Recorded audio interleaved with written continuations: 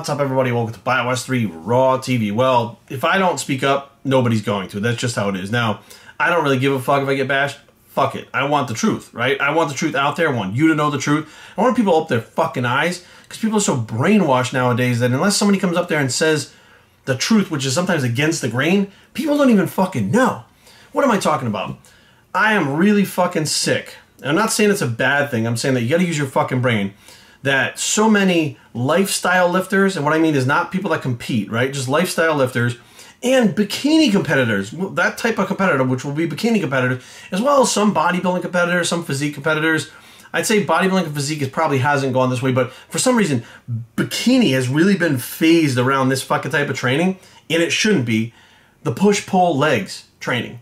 And I'm like, what the fuck? So here's the problem.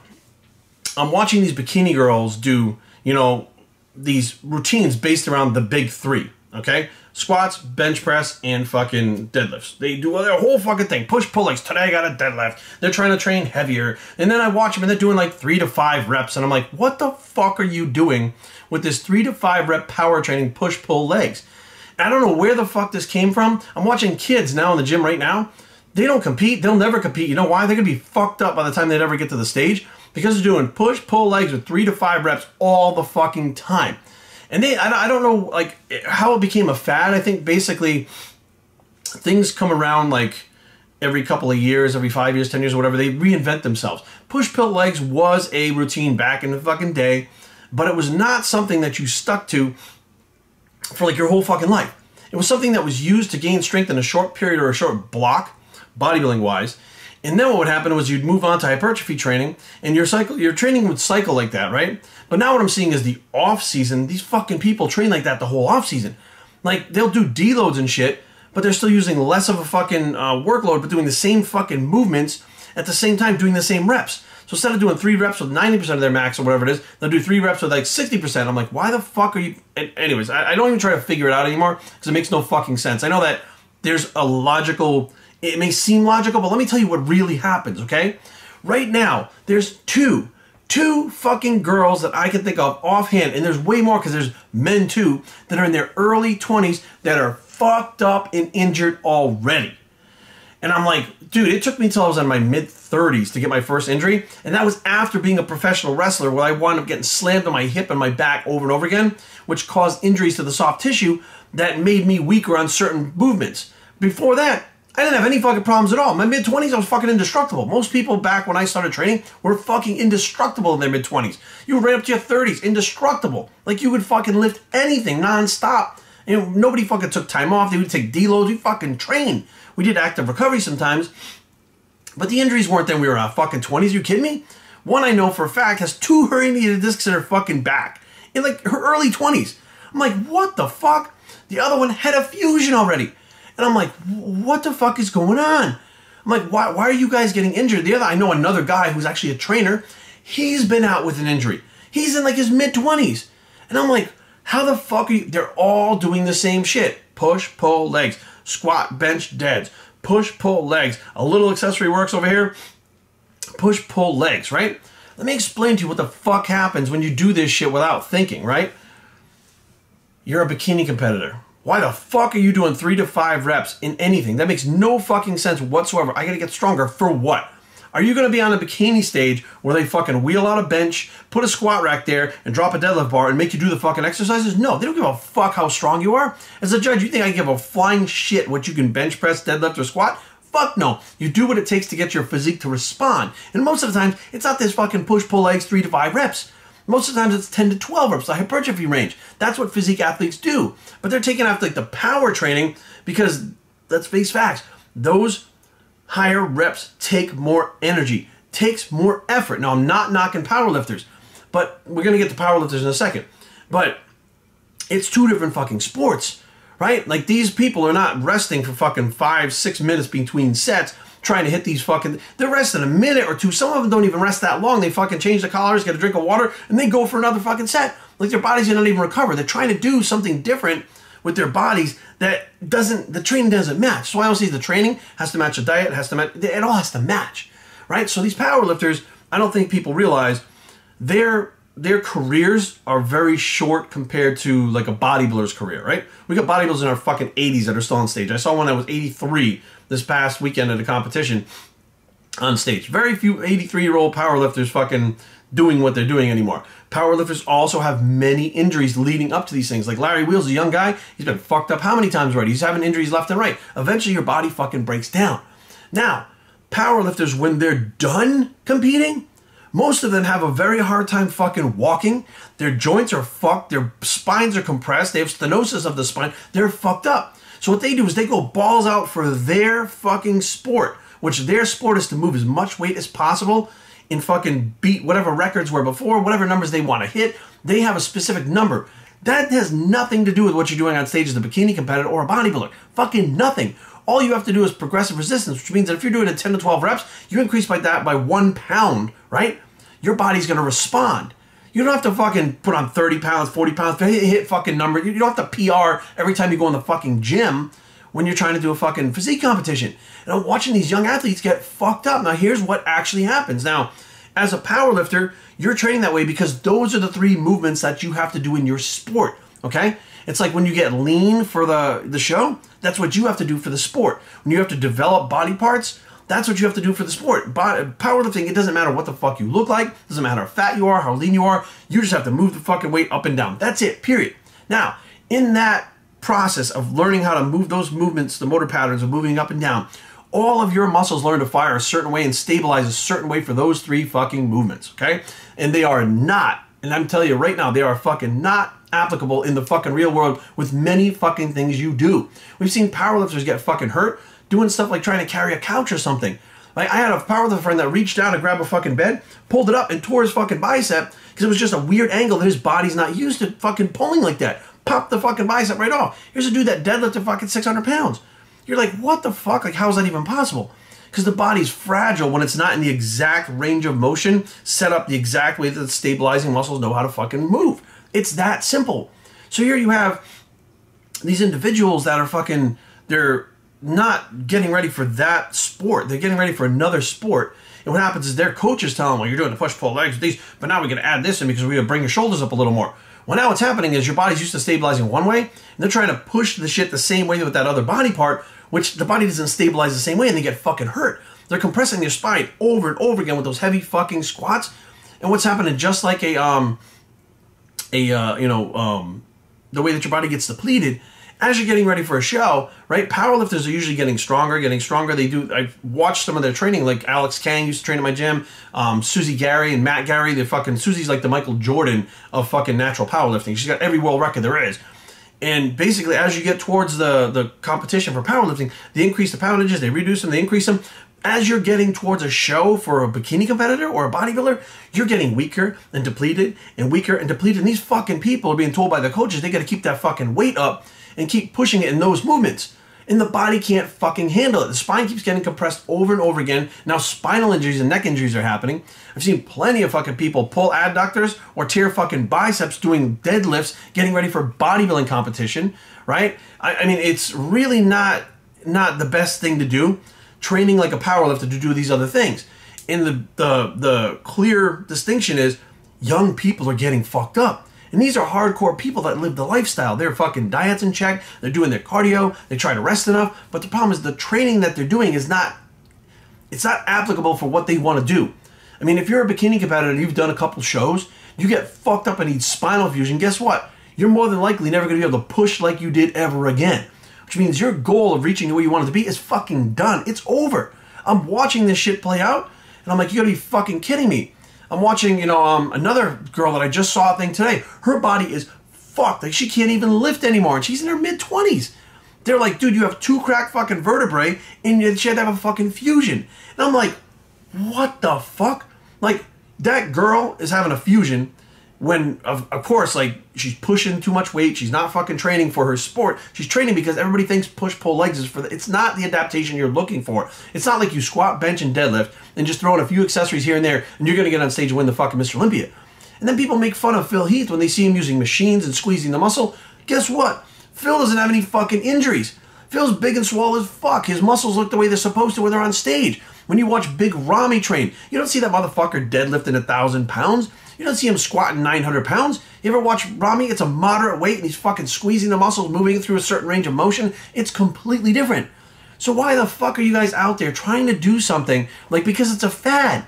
It's a fucking fad. You see them walk in, they put their fucking knee sleeves on, like, dude, you squat like 180 pounds, but whatever. Put their knee sleeves on, drinking their BCAAs, they got their lever fucking belt. You see them coming a mile away, right? And they go and they do triples with 180 pounds. And I'm like, what the fuck? Like, trust me, guys, I've had my share of injuries. And my share of injuries didn't come till my mid-30s to 40s. What the fuck? I get you guys by 20 fucking years. And people make fun of the way, not people, but certain people will make fun of the way I train. And I'm like, I train specifically for my sports. I trained specifically for what I was doing. When I was in wrestling, I didn't train legs at all. Why? I didn't need to. My legs were fucking big enough. And when you're running around, you don't want big legs in the fucking ring. Like, I shifted my workouts and I shifted my diet to be arranged for whatever I was doing at the time. I didn't just become a fucking powerlifting trainer and keep pushing power movements the whole time. Like, it makes no fucking sense that these people, and again, it's the fad. They go online and they got a coach who that's the way the coach trains. Well, now I saw the coach fucked up. I'm like, wait a second here. So you guys are all in your mid-20s, mid to early 20s. Okay, I'm really hammering that home because I want you guys to pay attention.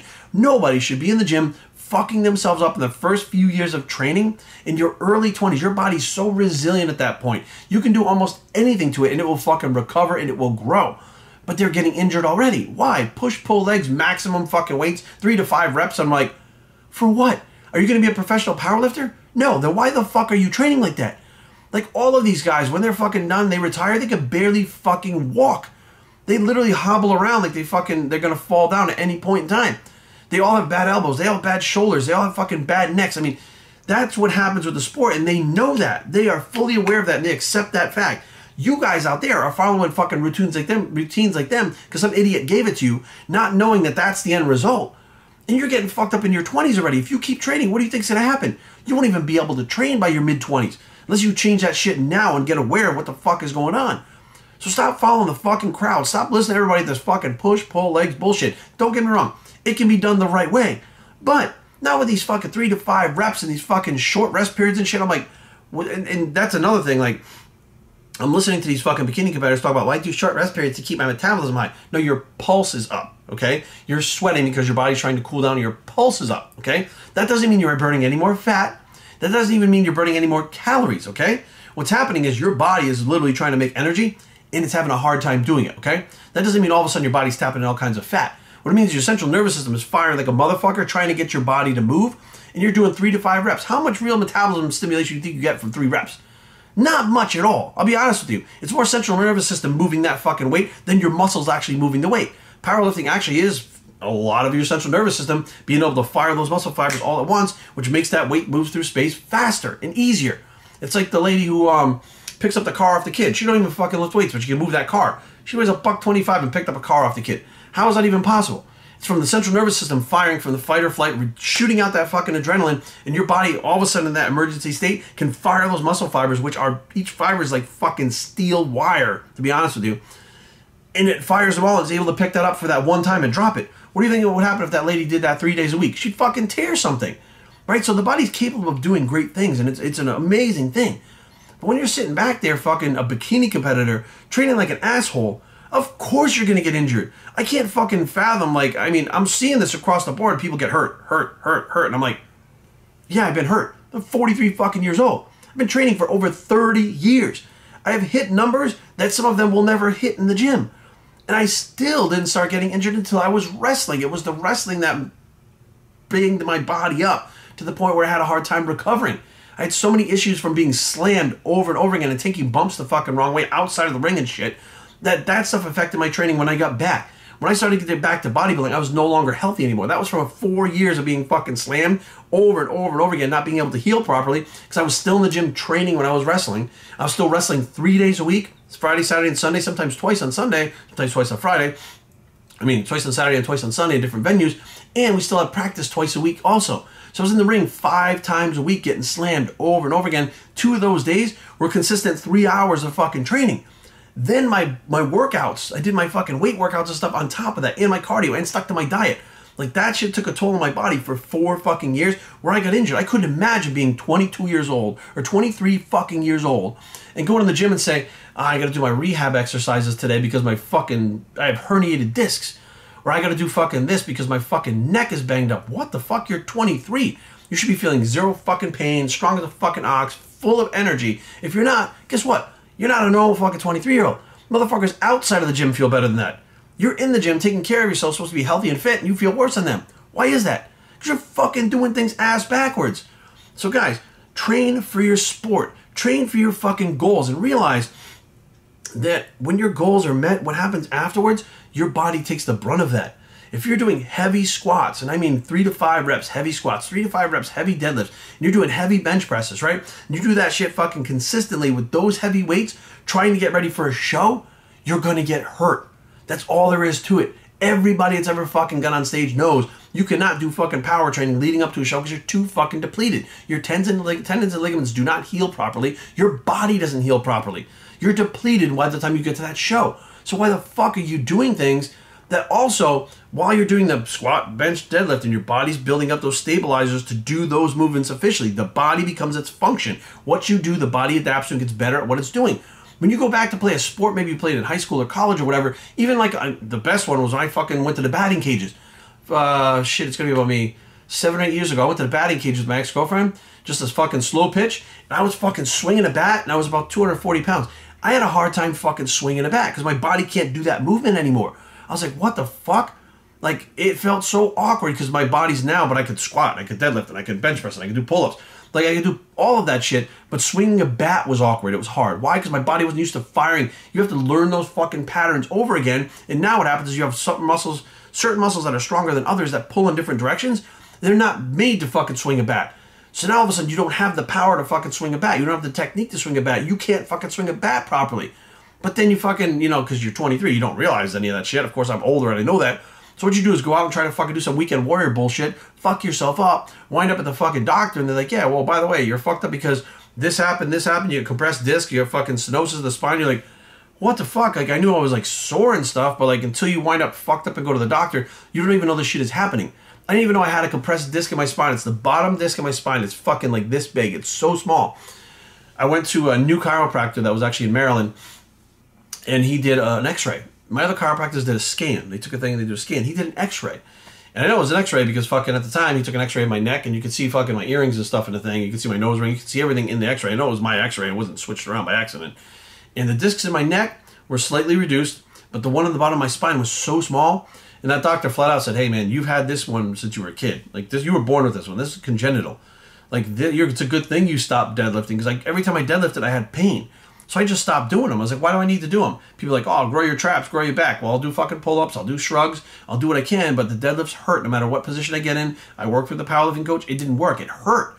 The squats also hurt, but not to that extent because I can use a Smith machine and get my heels directly under the bar, which took the pressure off my spine the way it bent, right? So I was like working around it, but didn't even know what the fuck was going on until that chiropractor told me, like, you have this compressed disc. Had you kept going and trying to push those deadlifts, like fight through the pain and do the cool thing and follow the crowd, he said, you would have been fucked up in the hospital having a fusion or possibly having that disc removed and replaced. He goes, and then you're not going to be doing any of that shit. He's like, your bodybuilding career is going to be fucking over at that point. He's like, so you're lucky that it fucking lasted the way it did. Doing what you did instinctively prolonged your bodybuilding career, prolonged your athletics, did all that shit. But here's the deal. You have to stop doing the fucking heavy squats and the heavy fucking deadlifts. That's all there is to it. It just compressed your spine. I mean, we're talking like, when I had this scan, I mean, it's been about 30 years now I've been training. I already been training for 20 years. I already been through that part where I was 270 pounds, doing fucking extremely heavy training. I mean, at 270, you can't be fucking weak. You don't get big by fucking around in the gym. I had done all that stuff already and escaped serious injury until I started wrestling. So at that point, I kind of had to back off. I had no choice. It was like, you can't do this. I went back and fucking, of course, my hip wasn't rotating properly because I didn't listen to the chiropractor.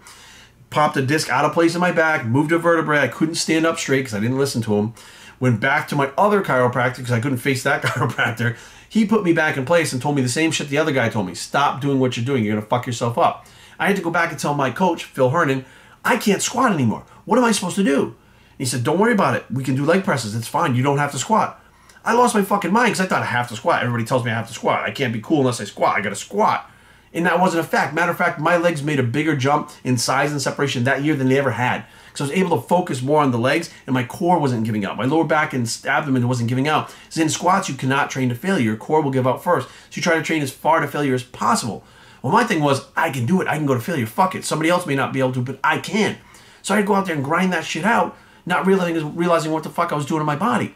Like, you can't train like a fucking powerlifter and expect to have a long fucking career. That's just not going to happen. You have a short window of time to hit those fucking numbers, unless you're not heading to those real elite numbers. There's a lot of people out there, if you want a recreational powerlift and hit numbers that are not crazy and stuff like that, by all means, fucking do your thing. But again, those stabilizers are going to get really good at stabilizing from moving up and down through space like that, right? First time you have to fucking twist or turn with something like this, guess what? Your body's not used to that shit. You may be like, oh, I'm so strong in the squat. You go to carry a couch and pick it up and move it like this, your back comes out. I've seen it so many fucking times. My buddy Dustin, I remember that was a great one.